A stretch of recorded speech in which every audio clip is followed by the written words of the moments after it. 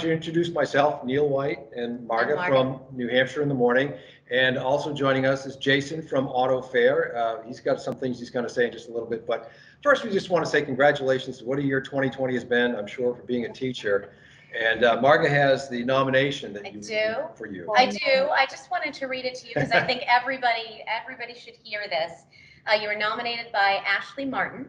And she said, Mrs. Waterman has nothing but compassion, kindness, and love for her students. She goes above and beyond for her students every day. During this pandemic, she's adapted and strives to work with the parents to provide the best education possible for her students, including making packets for the parents each week to come up and pick up for their kids.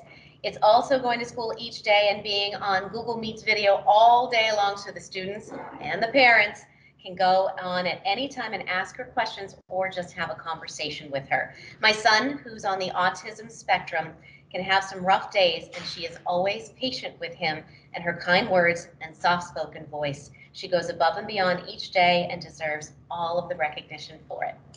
Yeah. What an honor. Yeah. Well, again, we wish we could be there in person, and now Jason from Auto Fair has a few things he'd like to say. Thank you. Yes, Julia, congratulations and thank you. On behalf of Auto Fair, we love our teachers and we appreciate them all, especially those that go over and above like yourself. So we really appreciate everything that you do. And we do have a couple things for you as well. We have lunch from our friends over at T-Bones and Cactus Jack's.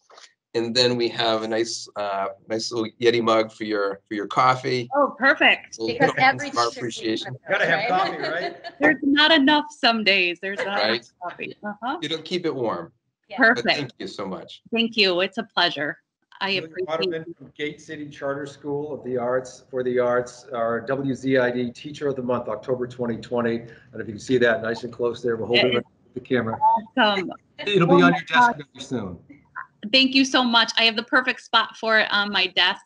I really appreciate it. I'm just doing what I love. I really wish those kiddos were right here in this classroom with me, but as much as I don't like technology, it's pretty awesome that they can be with me all day long. They can, click on that link at any point and I'm here waiting for them. Or if I'm not in my room, you can hear them yelling for me. Yeah. I love it. There you go. Thank you so much, and again, congratulations. Yeah. Thank you so very much. It's my honor.